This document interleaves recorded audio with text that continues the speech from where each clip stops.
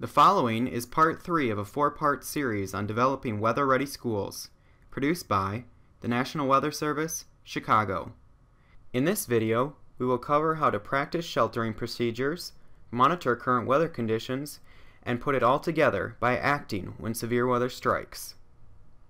Practicing begins by training all staff on hazardous weather procedures. In-service sessions and staff meetings offer great opportunities for training staff on the severe weather strategy. Sending an email or newsletter to staff when severe weather is in the forecast allows for a quick and easy refresher. Conducting sheltering drills with students is another key factor in practicing. We recommend that schools hold at least 2 sheltering drills each school year, once in the fall and then once in the spring during Severe Weather Awareness Week. Drills should be conducted at inconvenient times and when disasters are most likely to occur. In the Chicago region, most significant tornadoes occur between the hours of noon and 7 p.m., but can and have occurred at any time, day or night. March through September is when tornadoes occur the most frequent, but again, they can and have occurred in any month. Monitoring the forecast and current weather conditions is the next piece of our hazardous weather preparedness model. The weather watcher should use more than one source when monitoring the weather.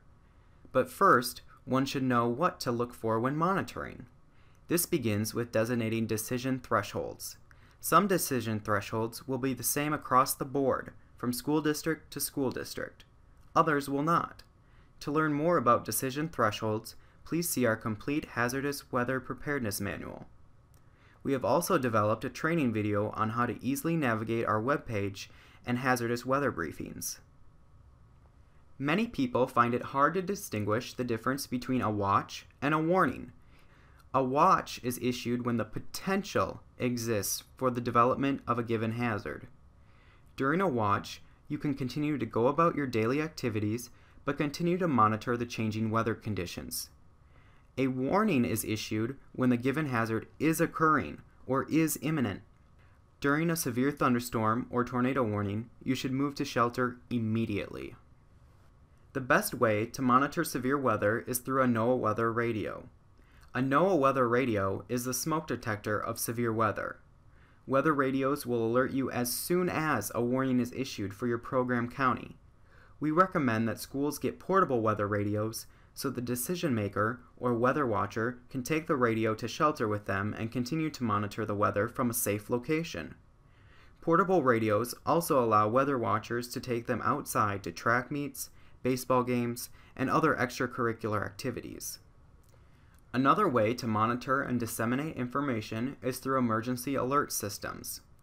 Wireless emergency alerts are emergency text-like messages sent to cell phones based on user location. The National Weather Service sends wireless emergency alerts if a tornado or flash flood warning is issued. Many school districts are also installing their own emergency alert systems. These systems will display emergency messages on all computer screens and send alerts via text or email to staff, students, and parents. In addition, lives are being saved with the installation of lightning detection systems at many athletic fields around the country. Monitoring the weather can also involve outdoor sirens. However, we cannot stress this enough.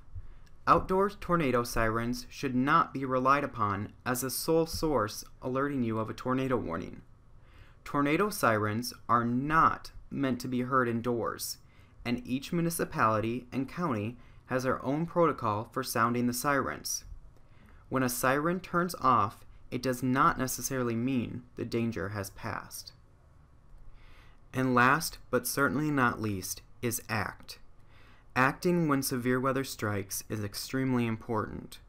Your school can have the best plan, greatest practicing procedure, and an expert weather watcher who monitors the weather carefully.